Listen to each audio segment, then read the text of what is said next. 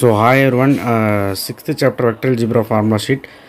So already analytical geometry நான் போட்ட 5th chapter அது வந்து டிஸ்கிரிப்ஷன் பாக்ஸில் தரேன். ஸோ நாளைக்கு உங்களுக்கு இம்பார்ட்டன்ட் கொஷின்ஸ் நான் போடுறேன். ஸோ இப்போதைக்கு இந்த ஃபார்முலாலாம் படிச்சுட்டு நீங்கள் வந்து ஒவ்வொரு எக்ஸசைஸாக முடிக்கணும். அது எப்படிங்கிறது பாருங்கள். இன்றைக்கே நான் சொல்லியிருந்த சிஎஸ் பசங்களுக்கு இந்த பயாலஜி குரூப்புக்கு நாளையிலேருந்து படிக்கிறவங்க.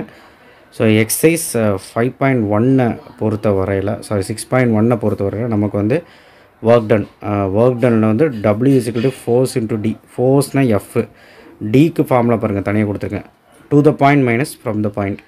ஸோ இந்த மாதிரி வச்சு படித்தா தான் நம்மளால் ஈஸியாக இருக்கும். இப்போ to the point அப்படிங்கிறது வந்து பார்த்திங்கன்னா கொஸ்டின்லேயே மென்ஷன் பண்ணியிருப்பாங்க ஃப்ரம்மா டூவான்ட்டு, அதை வச்சு நம்ம கண்டுபிடிச்சிடலாம். சரி, அடுத்து என்ன? டார்க் வந்து என்னது? R cross F. ஸோ ஆறுங்கிறது என்ன? Acting point minus about the point. So இந்த ரெண்டு ஃபார்முலா வச்சு நமக்கு சம்ஸு நாளைக்கு, அதாவது திங்கக்கிழமை எக்ஸாமுக்கு நமக்கு கண்டிப்பாக வந்து ஒரு 3 மார்க் 2 மார்க் வரும். ஓகேங்களா? அண்ட் நெக்ஸ்ட்டு வந்து பார்த்திங்கன்னா எக்ஸசைஸ் 6.2. அப்போ 6.1 இது மட்டும் பார்த்தா போதுமா? 3 மார்க் 2 மார்க் இது மட்டும் பார்த்தா போதும்.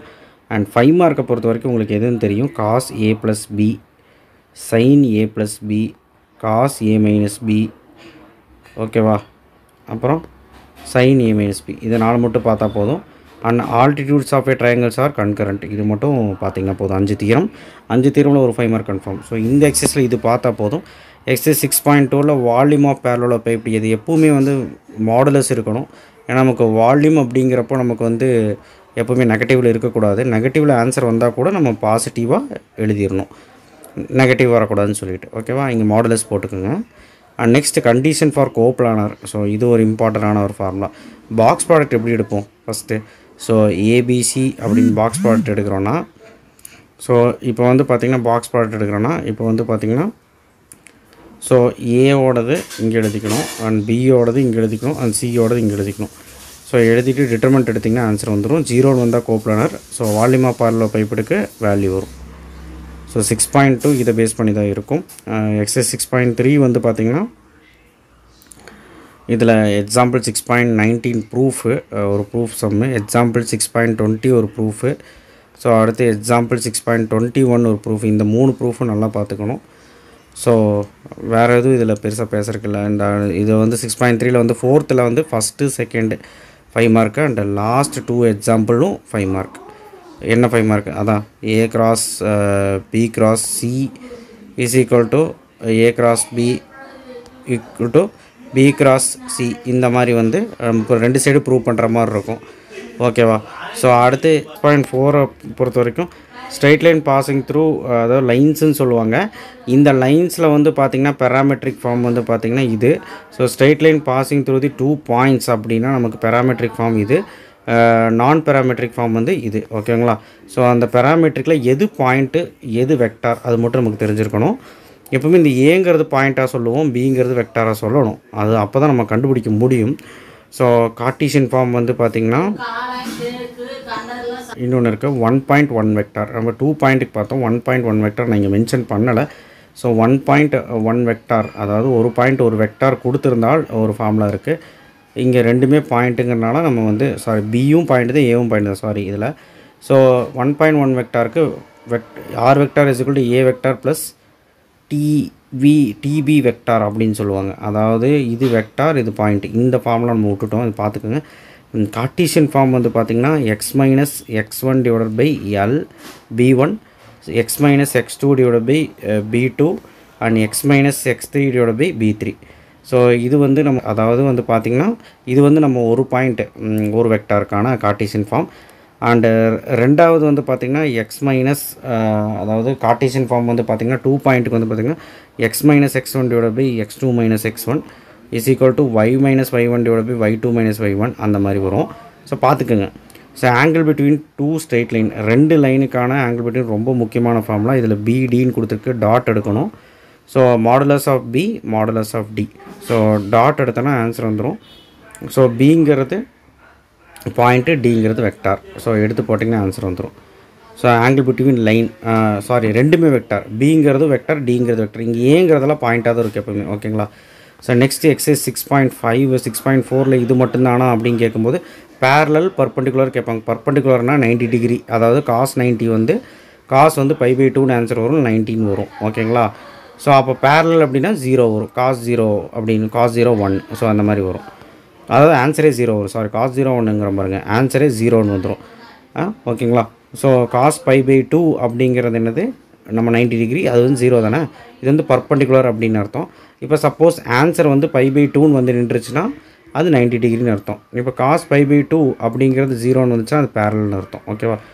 ஸோ அடுத்தது shortest distance between 2 parallel lines. அதாவது 5th சாப்டர் 6.5 பொறுத்த வரைக்கும் பேரலல் லைன்ஸ், கியூ லைன்ஸ், இந்த 2 ஃபார்முலா படிச்சிங்கனாலே உங்களுக்கு ஒரு ஐடியா கிடைக்கும்.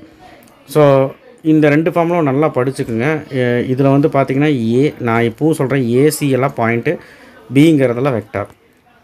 ஸோ அதே மாதிரி இங்கே ஏசிங்கிறதெல்லாம் பாயிண்ட்டு, பிடிங்கிறதெல்லாம் வெக்டார். ஸோ இந்த மாதிரி நீங்கள் வந்து அனலைஸ் பண்ணி படித்தா தான் உங்களுக்கு ஈஸியாக இருக்கும். Condition for intersection very very important formula. x2 - x1, y2 - y1, z2 - z1, இது வந்து ஃபுல்லாக பாயிண்ட்டு, இது 2 வெக்டார். ஓகே, படிச்சுக்கோங்க. அண்ட் தென் அகெயின் எக்ஸைஸ் 6.6 6.5ல் இவ்வளோ தான். 6.6ல் வந்து பார்த்திங்கன்னா equation of plane distance p from the origin and perpendicular to the unit normal vector d gap. So R vector dot d gap is equal to p அப்படின்னு ஒரு formula இருக்குது. இந்த மாதிரி இது பிளேனோட equation of plane perpendicular to vector and passing through given point and plane passing through a point A with position vector A and n vector is normal vector அப்படிங்கிறப்போ இந்த formula இது ரொம்ப ரொம்ப இம்பார்ட்டண்டான ஃபார்முலா.